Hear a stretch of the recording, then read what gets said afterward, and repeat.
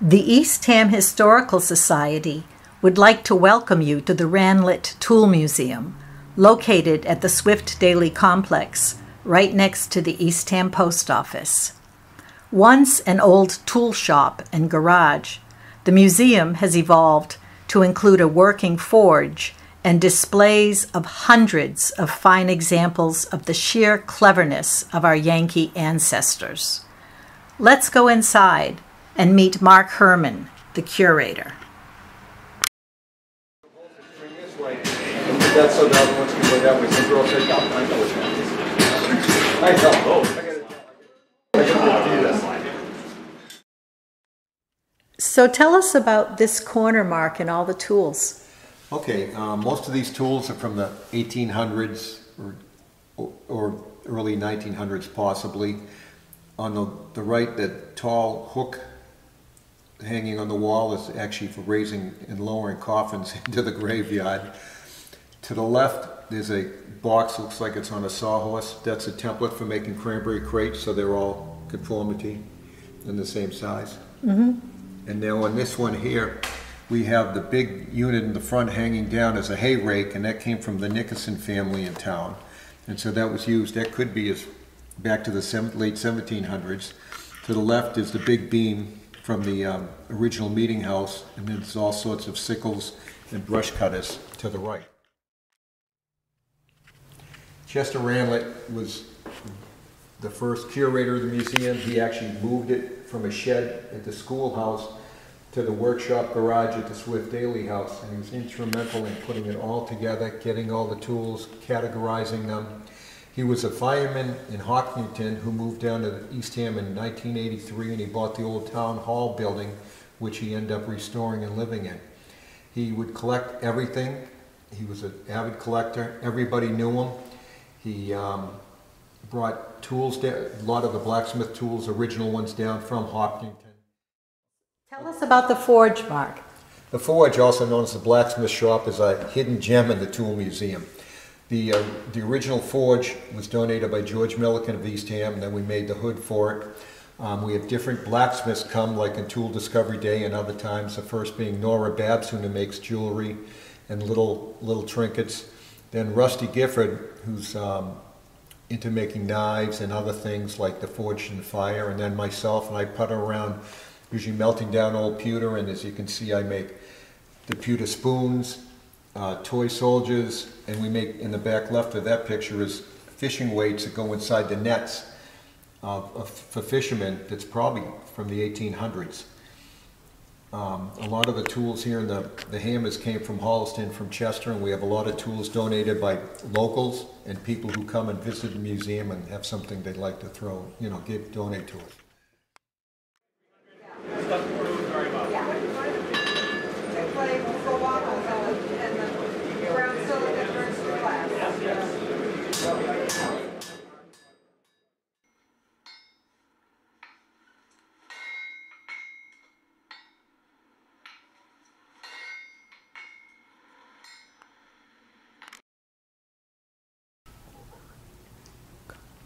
Tool Discovery Day is the highlight of our summer. Every July we open the museum up and have it on display, and we have all sorts of craftspeople come and show their wares and their tools, and it's open for the public to see everything we have. We have a table of what's-its, and what's-its are tools that no one really knows what they are, or we try to stump the public with. People come in and say, do you know what this is for? And we've been stumped, and we've had, as you see, people that know what something is. That's a lot of fun. Pull this up, wipe it off, and then release the tension, and it pulls the tension. So you put, the string goes this way, but these allow for the plug. Right. She definitely knows. Yeah, so they are. Then we have our vendors. This first lady here takes old wood and makes little bowls, salad bowls. It says wood for food, and it's exotic hardwoods. Then we have a group of people with lathes, the turners. They come in and they make salad bowls, wine glasses, little things with the lathe. That's a real big hit. They're big. We have an airplane collection.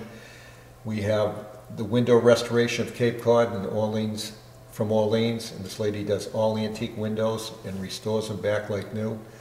And then, like I said, they'll even let people look at the, maybe try the lathe and look at them. There's a lot of nice things going on. This is the center of the tool museum with a workbench with all different tools laid out. The volunteer on the left with the red shirt is our famous boat model maker, Peter Williams. He does replica boats and repairs them. Very famous on the Lower Cape. As you can see, all the tools spread out on the table. There's all different kinds. We leave them out to show people, see if they know any. And one of the biggest highlights about it is when the 4th grade come through in the spring, this table is all cleared off, and we have hand drills and bit braces and saws, and all the 4th graders get to try their skills out and see what they can do, and they really, really enjoy it. On the left here, looking out the window, we have a broad axe above, we have a couple hand saws, there's all sorts of little measuring tools on the left, and vices in the middle. Another picture of our center bench with a cranberry crate on it, and the back wall is loaded with antique kitchen gadgets, which are really, really old and very cool. People love that. In the middle, we have the 3 planes the original Nauset lighthouse keepers would use, probably the 3 sisters, to keep it in shape. Then we have a whole collection of antique saws, which are all different eras. They're all different years. We have a post vise, a post drill that we let the 4th graders use, and the last picture on the right is a little hand grinder, which is for sharpening tools that kids really get a kick out of. On the floor here on the left, we have a big cranberry separator, and to the left of it is a scale from an old Eastham store, and it's got the name up top. The cranberry separators, every small cranberry farm would have one.